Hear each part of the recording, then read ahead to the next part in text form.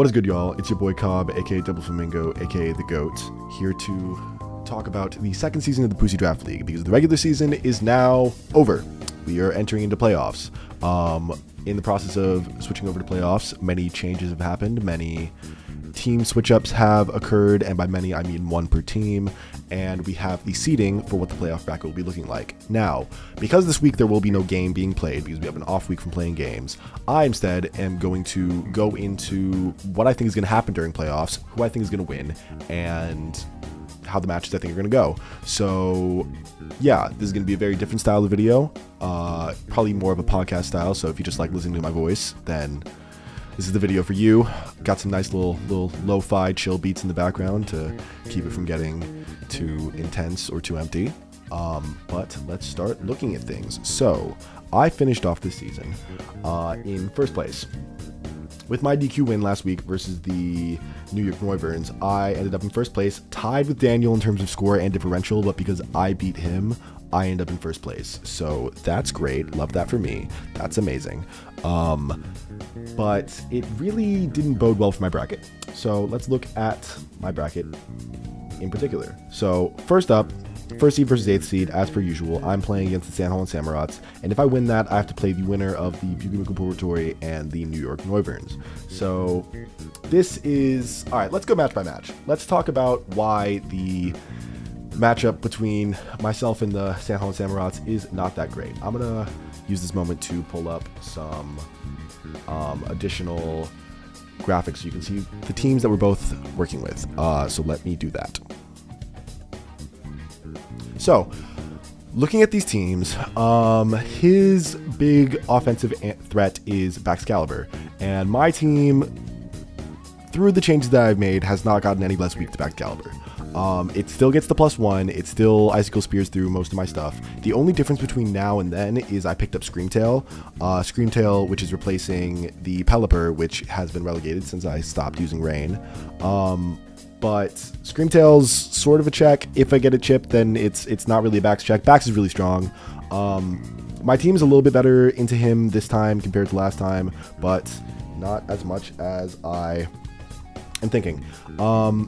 He picked up Darmanitan to replace his Espathra, which is an interesting pick, I believe. Although a strong offensive fire type does do pretty solid damage to my team. My only fire resists are Shifu, which doesn't really want to switch in on a strong fire type, and Tyrantrum, which I guess that's fine to switch in, but it doesn't like a superpower, it doesn't like a U-turn, and Tyrantrum's pretty bad in the match regardless. Ultimately, and I can pull the VOD from the last game that we did. I'm going to do that here. Ultimately, there is not much that is preventing this game from going similar to how it went last time, where he gets chip on my Ferrothorn. Let's skip ahead a little bit more. Yeah, so my Ferrothorn comes in, he gets my set, he gets his Aurora Veil up, and I just can't do enough damage to Baxcalibur. The difference between this time and last time is I'm more likely to be running something like Iron Defense plus Body Press, but ultimately he gets the +1, he starts clicking Icicle Spear, I start taking a bunch of damage, and it's sort of a wrap for me, because he's just faster than my entire team and can kill everything. So yeah, I need to be very careful with how I play this, because it's very precarious and very dangerous for me. But yeah, if I were to give an edge to any one competitor here, it would definitely be him. So I project that in this little matchup for the first round of playoffs, I have to finger through all the tabs, I'm going to give it to him.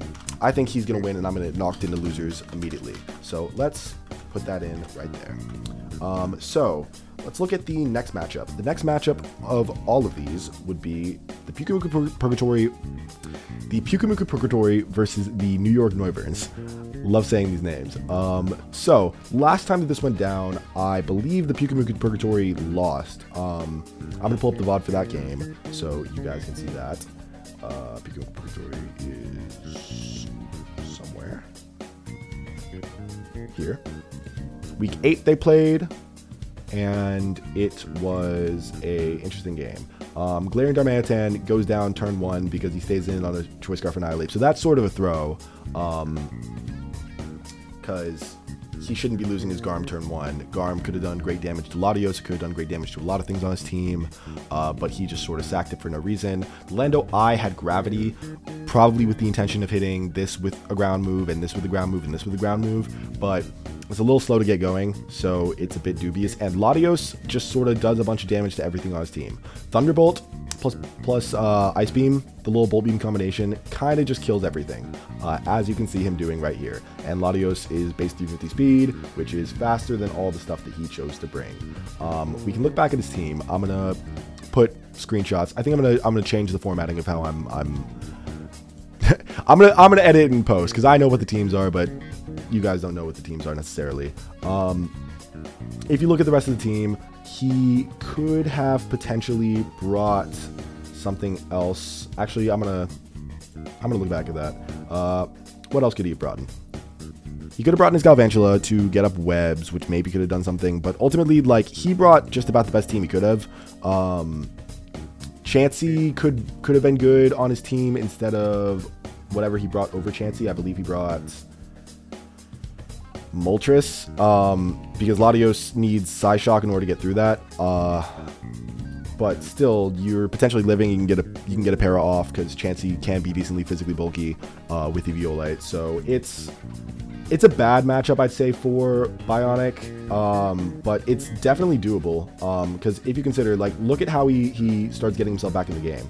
Slowbro can sort of regenerate health through Regenerator. Like, it got knocked down to 7% versus the Latios previously, but now it's back up to full.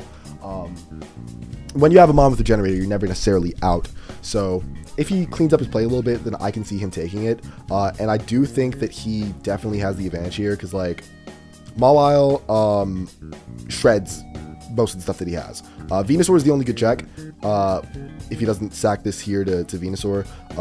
But if he plays well into the Venusaur with stuff like Glaring Darmanitan and Moltres and potentially, I don't know, what else could he play into? Because it's a really strong it's really strong in this matchup, the Mega Venusaur.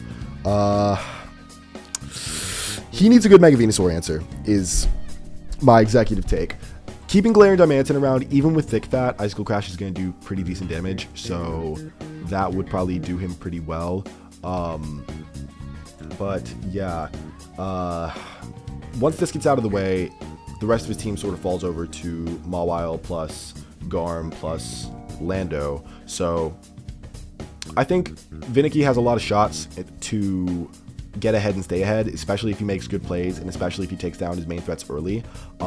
If he positions his Venusaur really well, then I'd say he has the edge in this matchup. For the sake of precedent, and because this ends up getting, like, so close at the end, and by so close I mean 4-0, I guess. Actually, his Ape is really strong, his Venusaur is really strong, his Latios is really strong. I want to give it to Bionic, I really do, but I think he's going to lose round 1 to Vinicky, which would mean 2 upsets in a row, which is kind of crazy. So I would definitely give it to Vinicky for this matchup and the New York Northerns. Okay. So let's get into the next match. The next match is the 3rd seed fighting against the 6th seed, the Phalanx versus the Skibidi Toilet Slowbros. Now this is a rematch from, I believe, week 3. I'm gonna pull up the VOD for that, or it's week 4, because both of these players were undefeated. When we were doing the Swiss style bracket, they were completely undefeated, and they had to play each other since they were the only undefeated teams. So the winner of this was the last undefeated team left in the league, and spoilers, Soul won this game. If you skip forward to like turn 50, Soul won this game pretty handily. Let's go back to turn 1 and look at what went wrong. So one thing here is Hitmontop. Hitmontop is a interesting pick. It's not a mon he has anymore. If you look at his team now, he changed up his team a little bit since then. No longer has Hitmontop. Instead, he's rocking a combination of Savali, which is a newer pickup. Weezing is a newer pickup, and I think just those two are the newest mons that he has. But it's a really messy matchup for him regardless, because Celesteela, in and of itself, Sneasler can't do much to get through it. It has to be close combat, and it has to be boosted in order to do decent damage to Celesteela if it's defensive like it is in the first match that he brought. Rillaboom, Grassy Glide is going to do good damage to Samurott, but like it's decently walled by Miltank unless you have Drain Punch. But Rillaboom's still like fine here.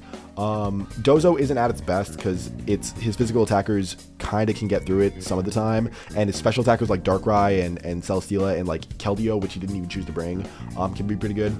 Chiyu's pretty good here. I'm just gonna let this battle play while I explain this. Chiyu's pretty decent here. Florges is no longer on Soul's team.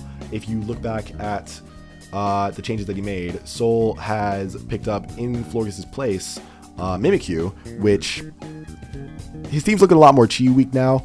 Choice Scarf Chiyu can sort of do numbers just by clicking Overheat. Samurott doesn't want to take an Overheat that well. Miltank, even if it's thick fat, needs to be decently defensive in order to take an Overheat well. Galarian Slowking is your best option, but still you're weak to Dark Pulse, and Overheat's still going to do a decent chunk anyways. So Soul has definitely made the matchup harder for himself here than he needed to. Ultimately, this is going to be a battle because, like, if I'm Fritz, I don't think Spectre is coming, like with the last battle. In the last battle, he chose not to bring it. He instead brought stuff like Hisuian Electrode and stuff like that. I'd say a team similar to this is probably likely again, except in this slot, he's probably going to have... Let's look at his team one more time. Probably going to have something like Silvally. Could have something like Weezing. Probably Silvally Electric is decent here, just because the stabs are good versus stuff like versus things like Celesteela, versus things like Samurott, versus things like Keldeo, which hasn't come, or he could just be some other type to try and punish. Like Poison's almost decent here. Dark is fine. It's interesting. He sort of gets mollywopped by Celesteela this game. Celesteela is the main contributing factor to why Fritz lost. If I skip through, look at how much time he spends on the field. As long as Hazards come away, Celesteela comes back, and it's just the Celesteela show for the most part. So much pivoting, Jesus. But yeah, I'd still give the edge to Soul here. I think Fritz is going to definitely keep it a lot closer than the, I believe, 4-0 that this ended up as last time, 4-0 or 5-0. Yeah, he's definitely going to keep it closer than the 5-0 last time because he has more prep. He's going to bring Hazard Control to stop this from getting spikes up and this from getting rocks up and keeping them up, because if you look at his Hazard Control now, he has Silvally, which can have Defog, he has Weezing, which I believe gets Defog, and he has Cyclizar as a spinner. So it's definitely going to be, it's still going to be hard for Fritz, and it's a little bit harder for Soul, but I would definitely give the edge to Soul here. So let's dial that in. I think that Soul definitely has the win.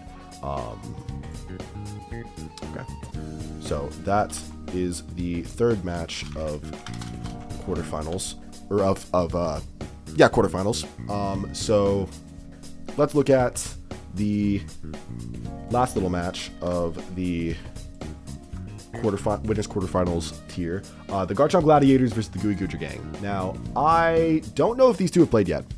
You guys get to see a little look into the sheet that we've been using throughout this season, through looking at here. They have played, and Daniel won 3-0.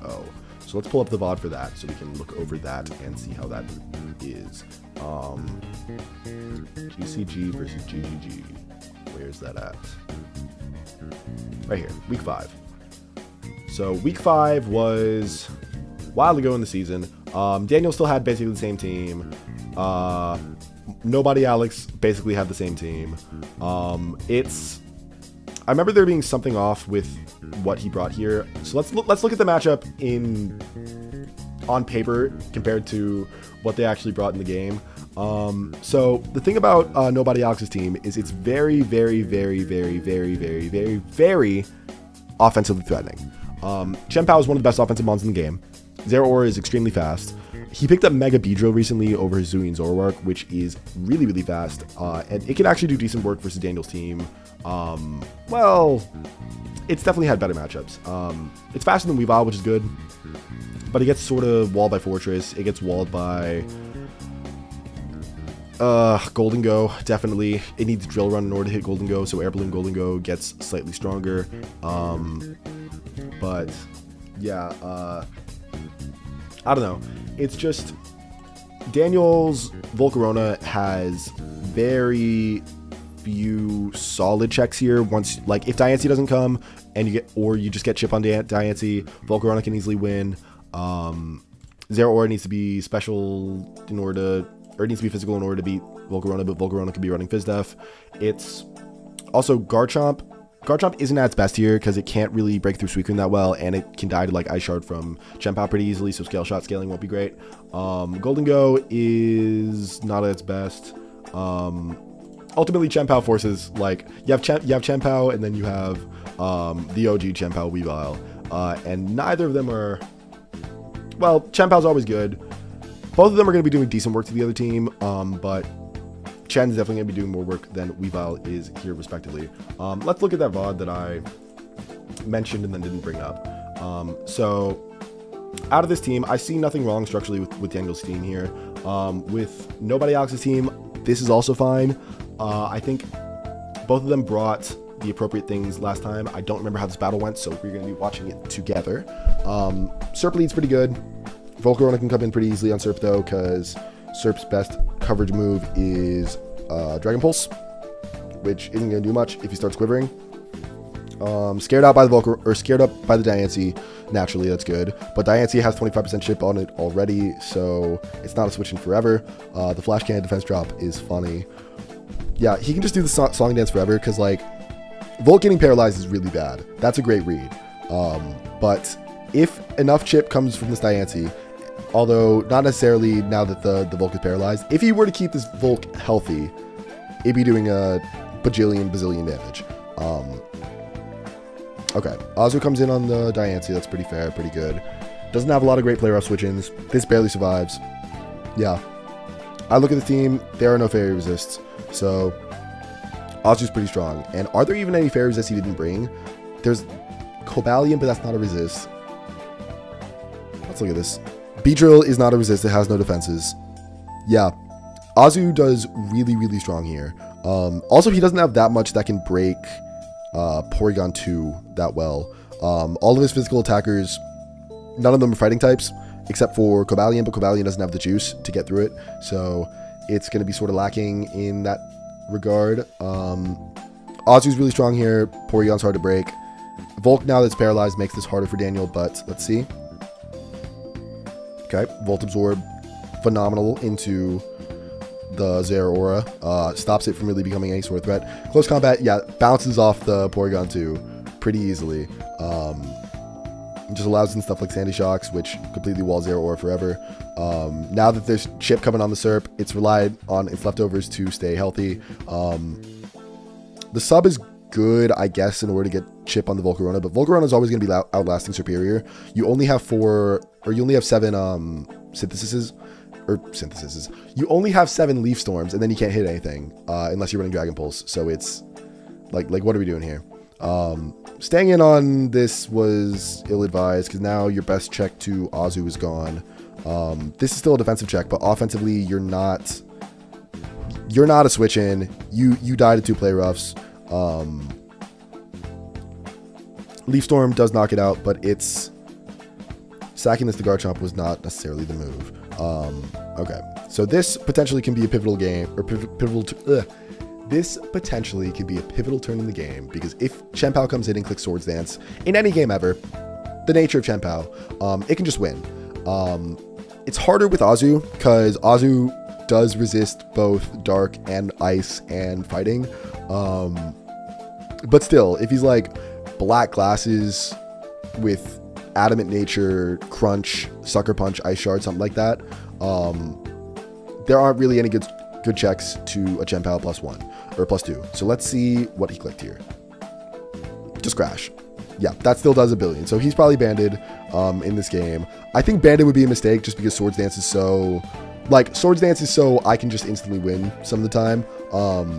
He needed that flinch in order to win, but now his Chen Pao's dead, and he proceeds to lose this game, as we know, because we saw that the result was 3-0. Serpent gets nice little revenge kill, but, like, Weasel comes in, clicks triple axle. Unless this is helmet, it's, like... He doesn't have enough offensive juice to get through his stuff. And he doesn't have enough offensive juice to muscle through Porygon 2, especially. Nor does he have enough offensive juice to get through Garchomp and Weavile before it smashes his team. So I think this matchup is probably going to go similarly to how it went here. Daniel is the better player, and not much really has to change on his regard. I would say he played this game a little sloppier than he should have. Letting the Volcarona get paralyzed is dubious. If anything, I think Mandibuzz could be a slightly higher priority bring over... Well, I don't know if it's... I don't know. It's weird. Because I think Garchomp's actually pretty bad here. If there's a week to leave Garchomp behind, it would be here. Because Garchomp isn't really ever going to sweep. There's a Diancie, there's a Chen Pao that can be rocking Ice Shard, there's a Suicune that's pretty physically defensive, there's a Superior that can glare it and is faster and can do good damage with Leaf Storm. Scale Shot probably isn't knocking out a Torn-T in one. The best thing that it does is take out Zeraora, but you have Sandy Shocks for that, so it's like, what are we doing here, you know? And you can get burned by stuff like Scald too, so if there's anything that Daniel might change, I'd say maybe he benches Garchomp for something like, I don't know. Golden Go could be a potential bring. Mandibuzz could be a potential bring. But like, he doesn't really have to change anything with his team, and Mega Beedrill isn't really a pickup that's going to save Nobody Alex from losing here. So I think that this is also edged towards Daniel. So I'm going to give him the advantage. I didn't. I closed out the tab that I was using. Oops. Bear with me.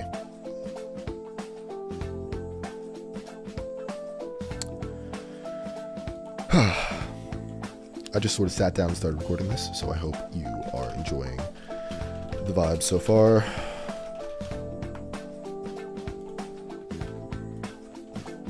Okay. So let's get to the loser side of bracket, and let's plug in the losers that I have of these matches into the loser side of bracket so far. So I, the loser of A, will fall down to here. Lego City, Ludicolo's 1. First seed loses round 1, might go 2. Who could really say?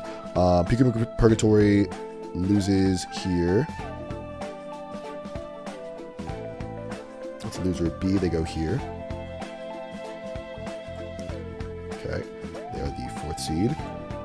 Loser of C, I believe, was the Skibidi Toilet Slowbros. And the loser of D was the Goo Goo Gang. Okay, so let's look at these losers round 1 matchups from top to bottom. So, Daily Muse versus Sableye Gems. This is a match that happened late in the season. Let's pull up the VOD for that.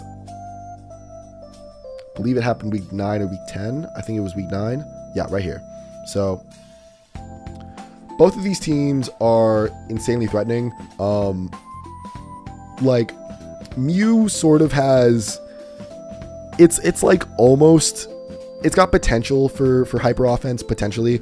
This team is also like potentially hyper offense with Kartana and Deoxys Speed and Mecha Gardevoir and that type of stuff. His team's just a mess. Let's look at the teams in detail before I go into this match.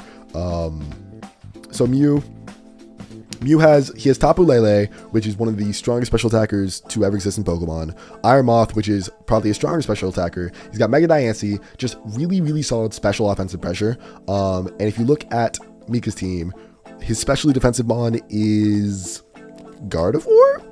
That's about it. Gastrodon. Gastrodon is his specially defensive mon, but Iron Moth gets Energy Ball, so is it even really a specially defensive mon? If you look at his defenses, Umbreon is enough to take anything that Deoxys Speed wants to do, anything that Hisuian Zoroark wants to do. It doesn't like Infernape, and it doesn't like Ribombee if it sets up, but it can definitely take a Ribombee at +0. And he's also got Goodra, which if you slap an Assault Vest on it, can take anything but really Specs, Dragalge, Dracos from his special attackers. And its typing is good enough to where Infernape isn't really going to be that big of an issue, which he didn't even bring in the match in question that I'm looking at. Gourgeist sort of hard counters Kartana from really doing anything, and Dragonite also sort of stops Kartana from being a huge threat. It needs stuff like Smart Strike and needs to be boosted in order to do enough damage. I believe this match went kind of silly. So he leads Gourgeist, goes into this on the Acid Armor, which is interesting. Sludge Waves still do a billion, even though he's not any sort of boosting item. If he was a boosting item, it would be even better, which is crazy. But yeah, I believe this game... Okay, I know what happened this game. So Mew potentially threw, because... Well, first of all, sloppy play from both of them. Sludge Wave does more damage than Shadow Ball here because adaptability boost with the higher base power move is stronger than super effective. And you can get a poison, which would be great on the Mew. And he gets really greedy with his Calm Minds. He sits here and, like, getting the +2, I think that's fine. But when you look versus the rest of his team, like, okay, well, that's actually fine. I'm mistaking this for another match because he doesn't get greedy. He just dies to Kartana. Oops.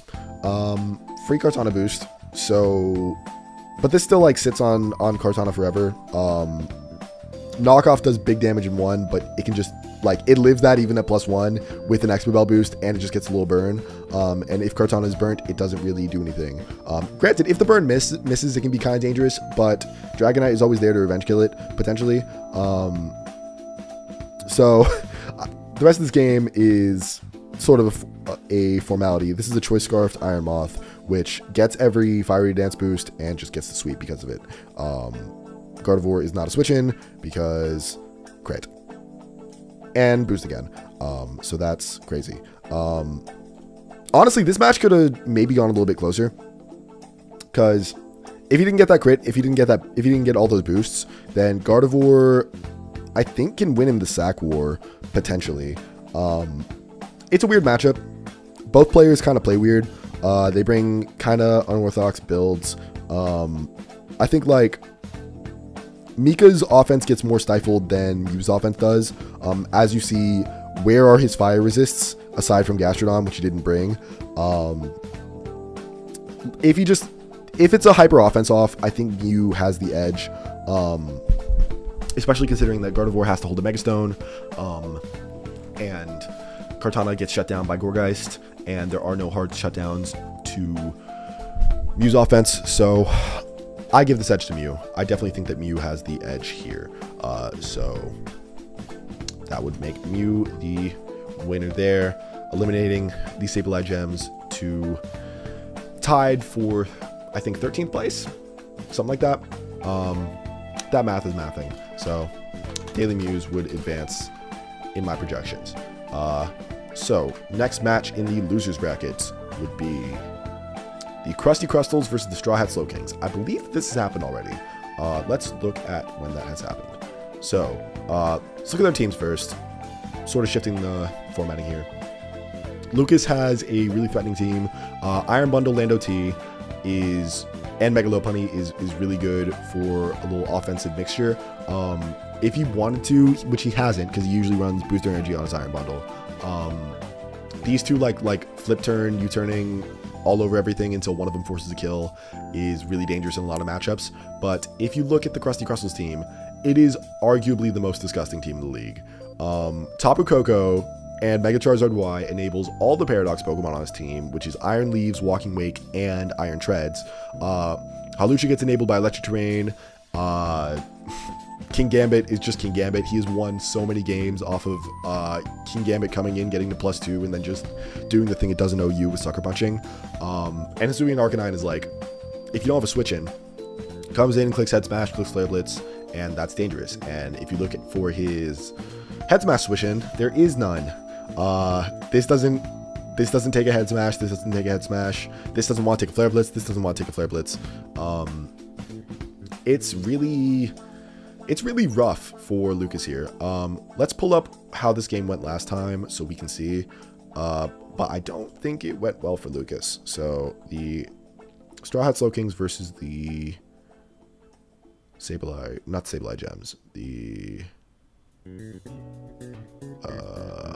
we go. Okay. Yeah, so last time he opted not to bring Walking Wake or Iron Leaves, which I think not bringing Iron Leaves is a bit of a throw. Leaves with booster speed or just like getting a Trailblaze off, it can be faster than, like, it can sort of kill everything, and there's no strong enough priority to really stop it. Lando T makes Leaves kind of have an annoying game, but still, like, I think Leaves is pretty good here. Definitely, although I wouldn't really say there's anything that he should have brought over, because Mega Charizard Y sort of just flamethrowers all over most of the team. It makes Flare Blitzes a lot harder to switch in on because he has one fire resist on this team, and it's usually specially defensive instead of physically defensive. Hawlucha also has a great time clearing up. Lando has to exert a lot of pressure this game in order to do anything, and it's hard when there's like you have to you're overworked with your Lando. I don't know who won this game, but let's see. Oh, so he was a jetpack on his Hisuian Arcanine in order to win the lead mind game, which is really funny. That's actually great because it covers the potential Iron Bundle lead by forcing a mind game of like, am I Scarf? If I'm Scarf, you don't want to stay in, and then something has to take a head smash, or something gets burned, and a jetpack sword covers the Lando switch in like every time, which is great. Yeah, that's a solid bring. I don't know if we do it again because ultimately anything that you bring twice can be predicted. So his Charizard dies turn 1 to a Rock Slide. That is a Scarf Lando, or it's a modest Charizard. So substitute King Gambit with no leftovers. Very presumptuous, I'd say. He has no way of getting health back on this Gambit, so it's not necessarily the best of moves to have sub with, like, I'm assuming Lumberry. But, you know, we'll let him cook. Especially, like, King Gambit's a mon where it wants all 4 of his move slots really, really badly. So it's not something you're going to be slapping slub on willy-nilly. But let's look at how this turn goes. I'm assuming he just spores. Rock Punch. Oh, that's fine. That's fair. Gets a little chip on the top of Coco, which is fine and fair. Coco just Dazzling Gleams. That's also fine. He has no Fairy Resists, which is a common thing in this league. A lot of people don't have Fairy Resist on their team. His Fairy Resist would be Magnezone, but Magnezone is bad here when there is a Hawlucha and a Arcanine and a Charizard. So this is a defensive instead of offensive Arcanine set with rocks. The rocks are going to really do numbers here because now the Spray Loom is pressured in terms of how many times it can switch in. Lando's going to get pressured if it's not Boots. You get to see if Clefable is unaware or Magic Guard, which is nice. And Bundle if it's not Boots. You just put it in range of a King Gambit Sucker Punch in the endgame potentially, which is nice. So he brings in his Ditto to Intimidate, which is great. Yeah, he just Earthquakes with the little guy. Loses his Ditto to Triple Axle, which is unfortunate for him. But now there's a bunch of chip on the Slow Punny, so it's like what are you gonna do? E-Speed is nice for cleanup. The Slow King is sort of a sack of, like, it's sort of a momentum stall. Scalding is nice, especially versus his team, because none of these mons want to get burned, and this Tapu Koko is taking a lot of damage. But you are letting in Tapu Koko for free, which is allowing Hawlucha to potentially do damage in the late game. You kind of have to go out in Orlando here on a potential Volt Switch, which I think he does. No, he goes into Fable. Interesting. The Roost is good too. Keeping Koko around for longevity keeps your Hawlucha from ever being useless, which is great. Lando comes in. Lando is not boots. It's Scarf, as we saw earlier. He rock slides. Does he get the flinch? He does, which I think sort of packs up this game for Sweet AC. Unless he has Swords Dance on King Gambit and clicks it this turn, then I don't think there's a route to win, which he doesn't. Does he sucker or does he kowtow? Let's see. He suckers. Yeah, that's unfortunate for him. Yeah, good switch. Low Putty takes a bajillion damage. You saw Lucha is in without the terrain up, which is bad. I think he barely realized that he didn't have the terrain up, but he's going to die to this triple axle with his Coco. There's too much pressure being exerted on too many of his bonds. This Arcanine not being boots means he has to take all this damage from rocks coming in. Like, so much of his team is weak to rocks. It's just pretty easy win for the Straw Hat Slowkings here. This was like a week 5 game though, and Sweet AC is one of the more improved players, but I don't know. I think if he navigated this team slightly better, then it isn't as bad as it seems here. Like, switching out there is insane. Like, any good player, why would you switch out when you're at +2 in the face of the Slowking when your only route to win is staying in and potentially killing this with acrobatics? Like, I guarantee you at freaking 67%, like a +2 acro from a Hawlucha is going to kill. So that's wild play. Absolutely wild play. Oh, because he was going to die to the future sight. But, like, still, you don't need to... I missed the future sight. That's my bad. Does he get the burn? He doesn't get the burn.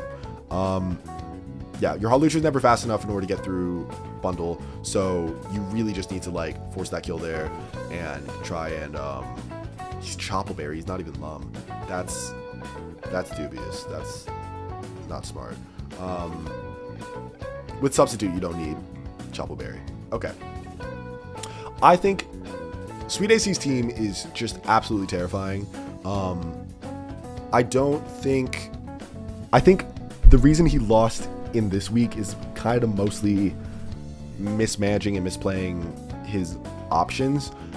Lucas brought a pretty solid team, probably one of the better teams he can bring, but there's definitely a lot of room for improvement with Sweet AC. So if he puts more prep into trying to win the match, and if he cares about trying to get out of playoffs, then I give the edge to Sweet AC. But it's still like, if I were to put a pin on it, I'd say this matchup's like 55-45 favor. And you're gonna know whose favorite is by the team builder, or by the team preview. If you see in team preview a team that looks like it's throwing, if he has Ariados, or if he brought Ditto over one of his Shitmons, not over one of his Shitmons, my bad. If he brought Ditto over one of his more threatening bonds like Iron Leaves, then I think that's a mistake. Or like over Walking Wake, which can potentially put more pressure on the Lando, which is sort of a big issue for his team. I think I want to give the edge to Sweet AC, just because I think his team is so good. And like, if he brought a better set, even in that game, if he brought a better set on his King Gambit, instead of like sub, no Swords Dance, no leftovers, like if he had Swords Dance over Substitute, I think he wins that game, like easily. Especially if he had like Defiant over Supreme Overlord to check the Landorus. So I want to give the edge to Sweet AC and the Crusty Crustals. So I'm going to do that. Okay. Next game, the EP Electrodes versus the Quill Yourself. This is a match that, again, has already happened, and I believe it was a win for the EP Electrodes last time. It did. Let's look at how it went. So, I believe I have the match somewhere over here. EP versus Quill Yourself. Another Week 7 rematch. Okay. So, John Guy's team is pretty threatening. He didn't bring Roaring Moon, which I think was a contributing factor to him losing, because Roaring Moon, like, if you look at this team and you look at Roaring Moon, aside from Dracozolt and Sand, there aren't any great switch-ins to you just clicking like Dragon Dance, Dragon Claw, Crunch, Acrobatics. Or no, Fighting Move or something. Or even just being banded with like you turning around and dealing a bunch of chip. Because one of the biggest issues with the EP Electrodes is it doesn't have a lot of longevity. His team, if you get into a war of attrition, it loses. And John Guy has definitely like, he definitely has the tools to win a war of attrition. Let's look at his team so we can see that for certain. Roaring Moon didn't come. Blissey didn't come. Between Corviknight and Blissey and Tangrowth, he has really, really solid mons for potential stall off. If you watch my match up here from week 2 of my league where I played him and it went to 100 turns, you can see that it's definitely like, if he wants to play in the stall, he can totally play in the stall. Versus Potato, who his new pickup Nihiligo is decent here, but it's not great. It solves the Volcanion problem offensively, and it puts less pressure on his Dracozolt to sort of do everything, because Dracozolt's kind of doing everything in this game, which is a problem, especially if he runs an item like Life Orb again, which gets him a bunch of chip. So let's look at this game. I remember from this game, it took forever because everyone was taking like 3 minutes to click moves on their turn. But yeah, Grimmstar with Brick Break, that's fine. It's a good bring. Getting Tyranitar out of the way is important for John Guy in order to stop Dracozolt from potentially popping off at the end game. I think Ursaluna is not a bring, by the way, in the future, and Alolan Executor is good, but not great. He doesn't have a great Draco switch-in, and Corviknight, which would be his Draco switch-in, doesn't like taking a Flamethrower. I think Regidrago is better in the slot, and he doesn't have Alolan Executor anymore, so it's probably going to be taking the slot. Without Light Screen, that would have done great damage, but 35 is still respectably solid. So, Dracozolt is in. It's probably just going to click Bolt Beak, and it's going to do great damage like that, which is fine. Now you have to look for your Draco switch in, but instead he just swaps out, which is totally fair. This match goes a little slower. So he reads the Corviknight switch again with the Flamethrower, which is solid. He's sort of just chipping himself with rocks, which is interesting. But he does get him to drop his own special attack with Leaf Storm, which is good. So Donphan comes back in, takes Rock's chip. Yuxi comes in on the Corv to set back up screens, which is fair, because the screens are going to be useful. Screens are useful because Volcanion is really dangerous, Machamp is really dangerous, and he wants screens so that they don't really force stuff like Hatterene in order to, or they don't force. He's trying to make sure that Volcanion and Mega Machamp don't put too much pressure on Hatterene to where it can't sweep. Because Hat is pretty good in this matchup. Gets the para on the Grimmsnarl here. That's dope. That's fine. That's fair. That's balanced. Okay. So now that he's in on Grim, he has a good chance to start Calm Minding up because he's behind screens. He's chill. There's nothing that anything can really do to him. Like this Corv is doing basically 0, so he just gets the Calm Mind again, which is great. Huge potential for a sweep here, because Draining Kiss plus Psyshock plus Mystical Fire is going to do a lot of damage to everything. Donphan is not an answer. This is a sack, which is great. Yeah, so he just gets the Draining Kiss, gets his health back, and boom, he's at +2. He's at basically full health. The only thing that he has is Grimmsnarl, but Grimmsnarl needs to not get full parried, so it's like Hatterene, I think, still in this matchup. We don't need to watch the rest of the game.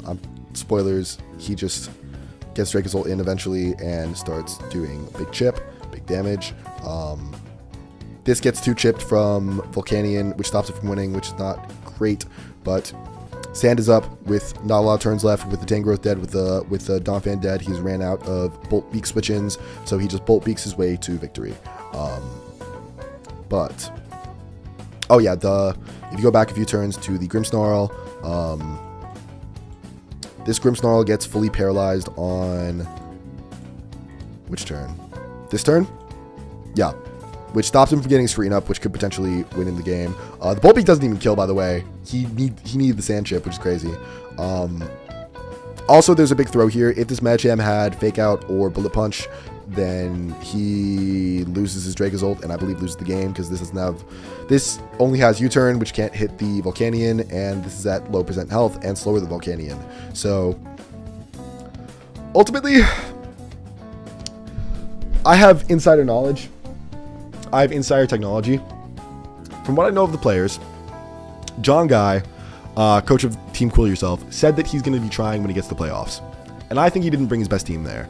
I think if he tried a little harder, if he made the right plays, even with that team that he brought, which isn't the best team, and with making some plays during that game, I think he has the edge in the matchup, and I think he's going to win.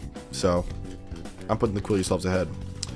It sucks because this is my boy. This is my guy. And I don't want him to lose round 1, but ultimately, I think he was sort of punting for most of the regular season, so playoffs are a chance for the Quill Yourselves to shine, especially with the team he has. If he brought something like Roaring Moon, he would have done a lot better. If he played a little better into the Dracozolt, he would have done a lot better. And he has the tools to do that. Dracozolt is the main offensive mon that threatens his team. If he just, like, keeps chip on it with hazards, keeps chip on it with Mega Medicham, priority moves, then he'll do fine. Oh, this is the wrong... I clicked the wrong sheet. Oops. I want this sheet. There we go. Okay. So yeah, I give the Quill Yourselves the lead. Okay. So, which puts them in a fight versus the Pikachu. That's pretty gross. Okay. So, last match of round 1. The Crispy King Gambits versus the Super Shy Sylveons. So, this match has happened, but when the team is under different leadership. So, I'm going to tell you all the story of the Crispy King Gambits. So, Skits is the current coach. He was the original coach of the team, and this was not the case for most of the league. Through week 5, he piloted the team. Through weeks 6 through 9, he passed it off to someone else because he had a personal issue. But he came back for week 10 and he's back for playoffs. So a few matches that happened were not under his purview, were not under his running. And the match originally versus the Super Shy Sylveons is one of these matches. I believe it's week 7 again. No, it's week 6. Yeah. So it was the first game under the new management. And I don't remember how it went. Let's see how this goes. I'm not going to pause the replays anymore. I think I'm just going to let them roll and just talk about the stuff that's important as it comes up. So, Iron Valiant, Aegislash, Gliscor, really broken Pokemon versus a pretty standard, like, his team is pretty tame in comparison. He's got Mega Scizor, which is really good, and Dragapult, which is a great modern draft. And Nidoking, which, like, he's very limited in terms of Nidoking switch-ins. Gliscor is kind of a switch-in until you remember that Nidoking gets Ice Beam, and then it's not a switch-in. So he has to make right predictions in order to navigate around the Gliscor correctly, or navigate around the Nidoking correctly. So what's been happening in this game? Toxic Spikes are up. That's fine from him. Amogus is going to get those away immediately. Mega Steelix came for whatever reason. Takes nothing from the Giga Drain. Starts cursing. Okay. That's not a switch-in. Okay, he throws away his Dragapult for no reason. I don't know why he did that. You can just go Rotom. But yeah, Rotom's doing a billion damage to Pax. A lot of pressure on the Pax. Ultimately, I think, especially with this Gliscor slept, like, if that were to happen in the actual game, Ice Punch instead of Ice Beam is an insane ring. Especially when that's apt to be physically offensive, but I guess it's fine. Okay. I believe this match ended in the favor of the Crispy King Gambits. Barely. But, like, I don't know. It's really... He threw away his Dragapult. The Rotom gets a Hydro Pump, okay. He let the Gliscor get slept. it's, I don't know. Calm Mind Valiant is never going to get through Sylveon. Sylveon can always hyper voice it, and it's always going to kill, or at least kill enough before he can get like a kill back off himself. I think this is very much edged in Super Shy Sylveon's favor, but also he's prone to misplaying, which is bad. Bad for him potentially. Okay, good Volt Switch. Right, I think this comes down to a Scizor versus Aegislash end game, which Aegislash barely wins, I believe. Yeah, look at that. With the King Shield, the little attack drop. It gets too much damage. Oh, doesn't even kill. Wow. This is solid play, yeah. Yeah, so Aegislash 1v1's the Scizor, which is really solid. But, oh, wait, no, he gets the kill because he doesn't Shadow Sneak? Wouldn't have killed, whatever. Okay, so the Super Shy Sylveon's won last time. I thought the Crispy King Gambit's won. That's crazy. Maybe he needed to just Swords Dance instead of, who could say? Who could really say? I think the result's probably going to be kind of similar to this. Skits is a better player than Kittyspins was, and is probably going to bring better sets. Versus Octavio's still the same. He's still the same guy, running the same team. And there's no massive changes that I noticed that would change things. I think there was a little bit of sloppy play on both sides, but this still really favors, like, he lacks a lot of, he has to make more right plays. The Crispy King Gambits have to make more right plays than the Super Shy Sylveons do in order to win. And that's not necessarily hard, but with playoff pressure, I believe that Octavio's not going to choke, and he's going to lead the Super Shy Sylveons to a win. So that's my prediction as to how this shapes up, which gets us done with the first round. Powerful, powerful, powerful first round that we've had so far. Okay, so let's look at round 2 winners. The San Juan Samurats versus the New York Noiverns. This is winners semifinals. This match has not happened yet, I believe. It is one of the few matches in the top 8 which has not happened. I think. Oh, this is dated. Where's the... I need to be looking at this. Pardon me. Yeah, okay. So, yeah, these two have not played yet. So we just have to go off of little bits of speculation. But it's kind of interesting. So his main offensive threats, as I've previously mentioned, are Baxcalibur, with a mix of like Tapu Fini and Meowscarada and that type of stuff. What you have to look at for both of these matchups is, does the team that's playing against the New York Noiverns have an Annihilate answer? Alamola's 1, so that's a yes. And also Screens with the Little Ninetales is a potential answer, which is awesome. The Final Gambit Annihilate that he's apt to bring isn't really going to do much here if he swaps it into, or if he Final Gambits into Aloe, because Aloe has more health than Annihilate does if it's max health. And look at the Latios switch in. Muck is a pretty good Latios switch in, so that's covered. Birdseed is a better player. It's not looking good for Vinicky. Like, his team is really good. Iron Hands is really threatening. Cresselia is really good defensively. Skarm is really good defensively. He has good defensive answers for Baxcalibur. Skarm isn't really going to go down to anything that it does, but he has... I think he loses the war of attrition, especially considering this has Regenerator, this has Screens, this can Wish Pass to other things. He doesn't really have any Wish Passing on his team, so if he has Life Orb or anything, that's going to get worn down. It has to be like a Rage Fist Annihilate sweep in order to get through what he has. Or Birdseeds has to misplay heavily. So I really give the edge to Birdseeds here. I think that Birdseeds is going to do that. Is going to beat the New York Noiverns and clinch out a winners finals slot. So that's my guess. Less analysis here, but my voice is getting kind of tired. So let's I might be apt to do less analysis if it's games that have not happened already. So, Phalanx versus the Garchomp Gladiators. Let's look at that. I think this match happened already. Let's look.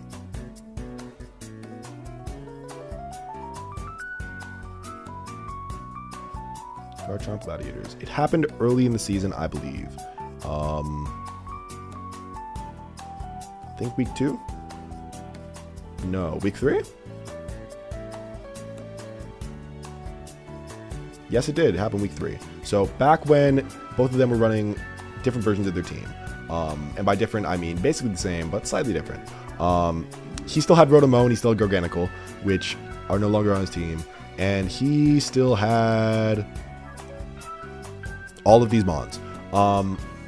So if you look at the matchup now, if you look at what he would bring over Rotomo and Garganical, there'd probably be a Porygon in this slot, because Porygon is still fine into Keldeo. Keldeo needs to be specs in order to do decent damage against it, and it likes taking Regenerate from Gloking. And instead of Garg, he would probably be running... Volcarona has a hard time here because of Hammerot and because of Keldeo. What else would he run? Does he have Golden Go on his team? He better have Golden Go on his team. He does. Okay. He'd probably have Sandy Shocks. Sandy Shocks, so he has a reliable Celesteela answer. Because that's important if you want to not lose to Soul.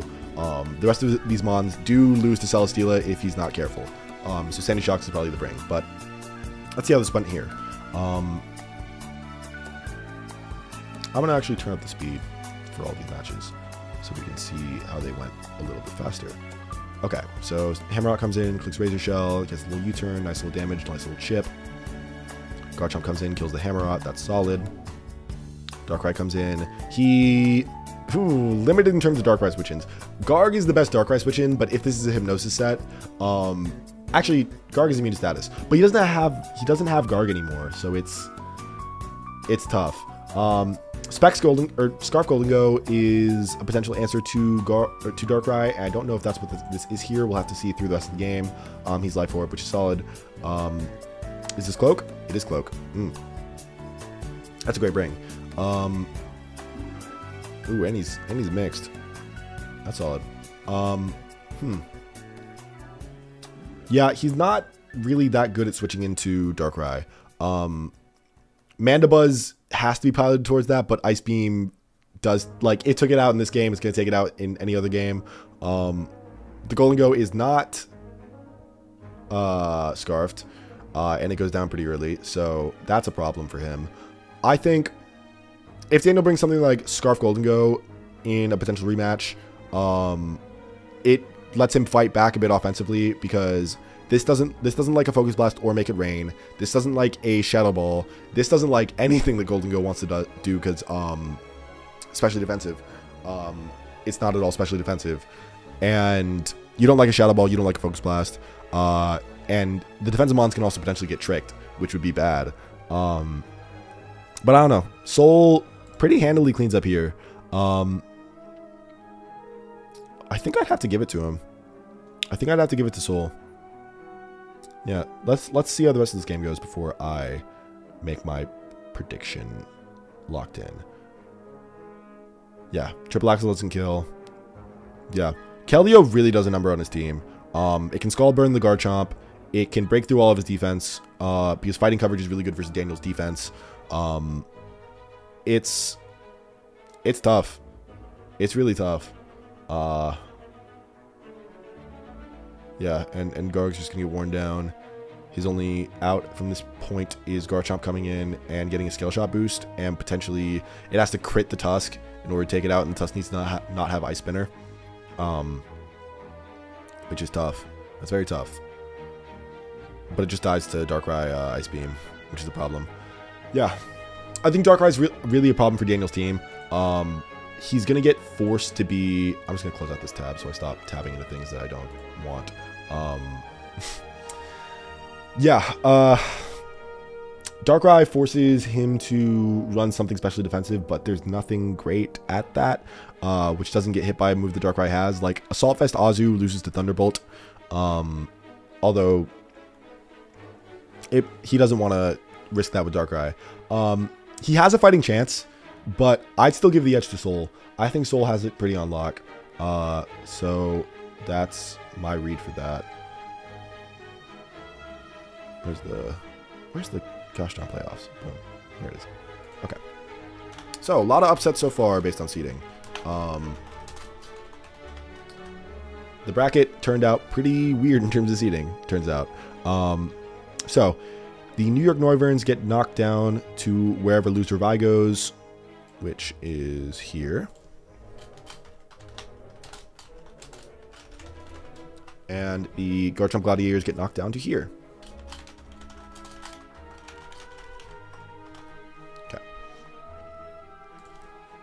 New York Noiverns, I believe, were 5th seed. So let's look at losers semifinals. Okay.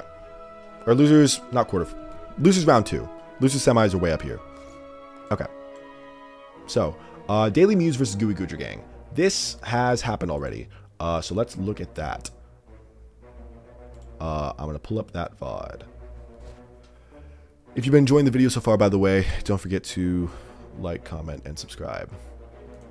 I'm losing my voice, but it's worth it for content. Content's great. I need GGG versus TDM. Here it is. Okay. So he brought Kling Klang, which was an automatic throw. If this game is close, then I'm giving it to Mew because he brought Kling Klang and he doesn't need to have Kling Klang for any reason whatsoever. He didn't bring Tapu Lele for some reason. I look at nobody's team. I see no great Choice Scarf Moonblast switch-ins. It gives you a fighting chance back against POW. It keeps you from getting swept by POW unless the POW is scarfed. I don't know why he brought Kling Klang or what it's supposed to do to anything here. There's no mon on his team that it kills. I can put together the worst possible team that nobody else can have. If he had Beedrill, Diancie, Torn T, Chen Pao, Superior Spidops, then sure, maybe he loses to Kling Klang, but I don't see what the purpose would be. Let's look at this game. Okay, so he U-turns immediately on turn 1. That's fine, that's fair.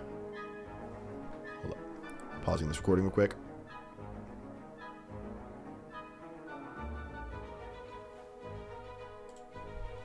Okay. So Cobalion's just doing Cobalion things. Gets a little Thunder Wave off on nothing or on the Diancie, which is nice. I'm assuming the last move on that is Rocks, which would be good. Bulk Up's Aura is kind of ambitious. It is faster than everything on his team, so that's arguably pretty good. But you're not going to be able to get through the Umbreon. Hopefully he Plasma Fist this turn, because if he doesn't, then he just dies. Because Drain Punch, Plasma Fist is 180 base power, Drain Punch is 150. He drains. That's tough. Now he dies to Foul Play. Okay, so a little bit of a misplay from Mr. Monado Nobody. But that's fine, because Chen Pao is in. And Chen Pao is chenning his Pao. Gets a kill. Diancie, I guess, is his best answer, but like he has better defensive answers that are sitting. He does have better defensive answers than POW, right? Uh-oh. Okay. So I take back what I said about the matchup. I think Chen Pao comes in, it clicks Swords Dance, it kills everything with Crunch, but you do need Scarf Tapu Lele to stop that. Manaphy is also definitely a bring because you're so POW weak.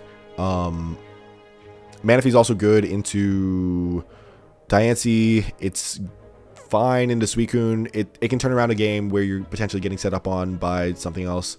It's bad in Zeraora, but that's whatever. You just need it for POW. Whatever is better than Kling Klang, honestly. But honestly, if you run this team plus Tapu Lele, then it's fine. Letting this get paralyzed was a huge mistake, by the way. Switching in on Cobalion, or staying. Did he switch in on Cobalion with Diancie? Or did he just stay in? No, he switched in on Cobalion with Diancie. Why would you do that? It can be iron heading. It can be setting up rocks. You're not mega evolved. What are you doing? Whatever. I'm mad. I'm not. I'm a little peeved. Okay. So yeah, he just dies. He loses his Mega Diancie for no reason. Diancie, if it has, I'm pulling up Pokemon Showdown. Play.pokemon.showdown. I'm pulling it up so I can see a potential Diancie set that could totally immediately win. Do you have any boosting move, Miss Diancie? Any boosting move to your speed? Do you have Trailblaze? You don't. Do you have Flame Charge? You obviously don't. Status? Anything that boosts your speed? Rock Polish. Rock Polish Mega Diancie clears. It beats this. Beats this. It's yeah. What are you doing? What are you cooking? Whatever. Oh, and he's scarfed. He's choiced on his moth too, which is interesting. And he's choiced on this. That's okay. I chalk this up to bad sets brought on Mew's part, which is going to contribute to his loss here. Klinklang, like, come on. You're at this much setup and you still can't. Like, you're never beating a Goodra. Like, come on. You just instantly lose to Goodra because you didn't bring whatever. Like, come on, bro. I definitely have to give the edge to Monado Nobody, the Gooey Goodra gang, because, like, if he throws on his team building, then he loses. If he lets anything set up too much, he loses. He has no great Chien-Pao answers. I don't know how you go on from that scenario. So I think Gooey Goodra gang moves on. Let's go down to Crested Crustle versus Kabidi Toilet Silveros. Okay, this is a...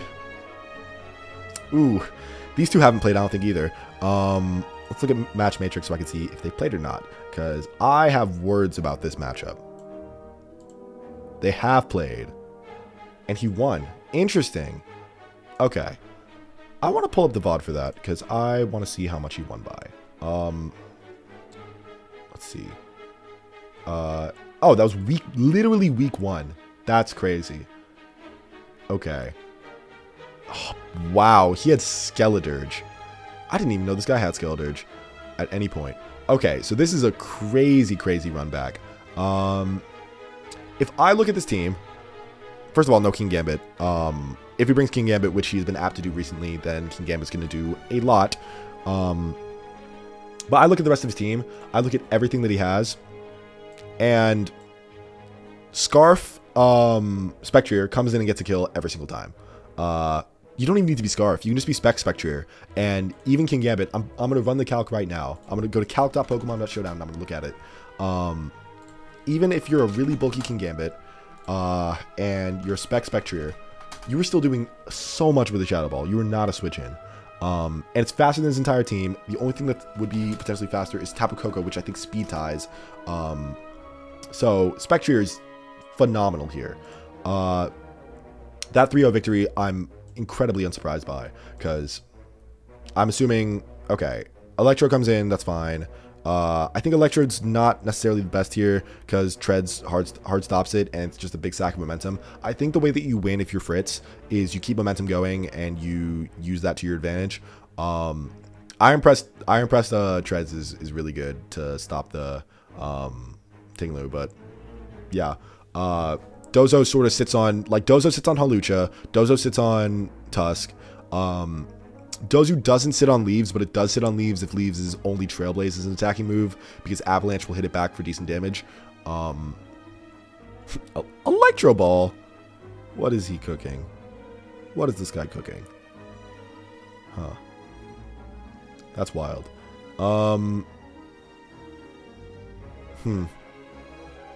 Sets up screens. That's good. Life Orb. Okay. Tinglu comes in. Probably just gonna get his lefties. Not a lot of great Earthquake switch-ins. Except for that. Rocks are good. Charizard can't be running boots because it's Mega Charizard Y. Look at all these effects. Oh, that crit super mattered. Tinglu's fat. Zard is strong, but Tinglu's fat.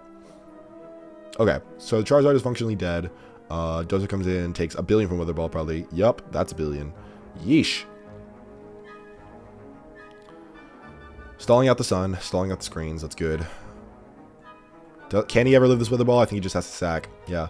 And now Spectrier, if this is Specs, which it should be, can just come in and win. Sub. I think that's a mistake. I mean, I guess it's fine. But now he just gets to save a Charizard for free. I guess sub is fine because you don't need to be Specs. But like, you do just get to force a kill every time if you're Specs. So I think you should be going with that. Anyways, this matchup, Fritz wins it. He has a Spectrier that has no switch-ins. Even though Sweet AC's team is broken, he has a Spectrier that has no switch-ins. I guess sub does stop him. It does make him Ditto-proof, because if he Specs, he loses the Ditto. So, forget everything I said about Specs. I think it's definitely Fritz's favor. It's definitely in favor of that guy. So, he would move on to here. Skibidi, Toilet, Slowbros. Okay. Let me put in the logos for these two.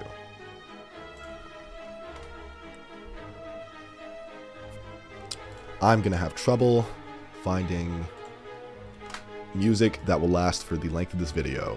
Editor Alex, pop in right now in my face and say how you've been doing with finding music. Okay, cool. Awesome. Okay. So, Quill Yourself versus Pyukumuku Purgatory. Have these two played? I don't think they did. Let's look. Pyukumuku Purgatory versus... They have not. So, I just get to look at the matchup. Full Sail. Okay. So, John Guy and Bionic right next to each other in the draft order. That's amazing. So, Roaring Moon does do a lot of work here. He has to get Flame Body Burns with Moltres in order to stop it, or he has to offensively answer it with stuff like Scarf Garmantan or potentially Focus Sashed Galvantula.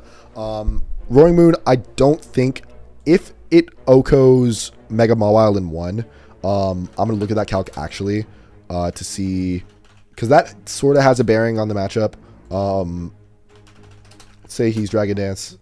Yeah, okay. So if he's Booster Attack, then he's usually going to be killing Mawile, especially if he gets any degree of chip on it, especially if he gets the +1.